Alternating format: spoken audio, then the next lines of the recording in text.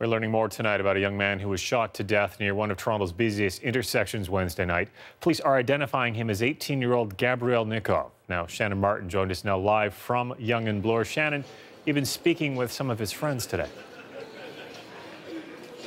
Well, Mike, like everyone, they are still in shock. This is Yonge and Bloor. It's constantly busy. There are always hundreds of people out on the sidewalks, out in the street. But there was 5 shots fired, just one young man who was hit. Friends are remembering him today as somebody who spent a lot of time at a Catholic community center, and he also dreamed of being a rap artist. This misery so that you can kill yourself, beat yourself with a belt. I'm living in this hell, I must be cursed by the devil. They turn. It's very sad he's gone, and now he's not here, and I'm gonna miss him. A lot of people are going to miss him. Peter Bones still can't believe his friend is gone. This was the last time they saw each other, shooting Bones' latest music video just a few weeks ago at Woodbine Beach. Anything they want to play. That's Gabriel Nikov in the red hat. He was a big fan of Bones, and he too dreamed of becoming a rapper. He posted his own rhymes online.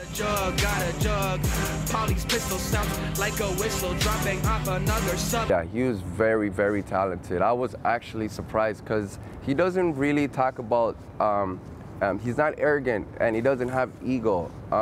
And his wordplay was amazing. Since a friend of mine said, yo, you know Gabe in your video, you know he died. I'm like, what? Yo, he's all over the news. Nikov was at Yonge and Bloor around 8 Wednesday night. Witnesses reported seeing some kind of argument when 5 gunshots erupted.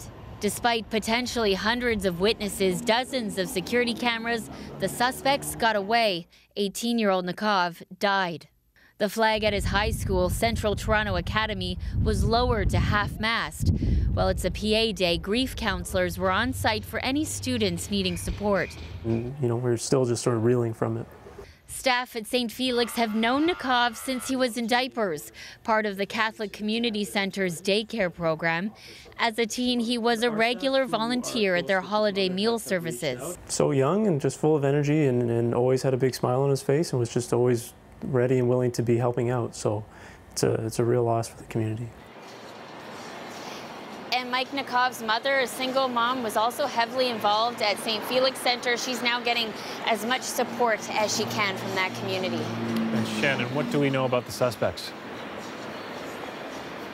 Well, I did speak with Toronto Police today, and we mentioned security cameras. There is a lot of footage, you know, a lot of cameras around here, so police are still reviewing that. But really about the suspects, they haven't released much information at all, only saying that it was 3 white men wearing hoodies, so police are hopeful that soon they'll be able to release a bit more details to the public. Okay, Shannon, thank you.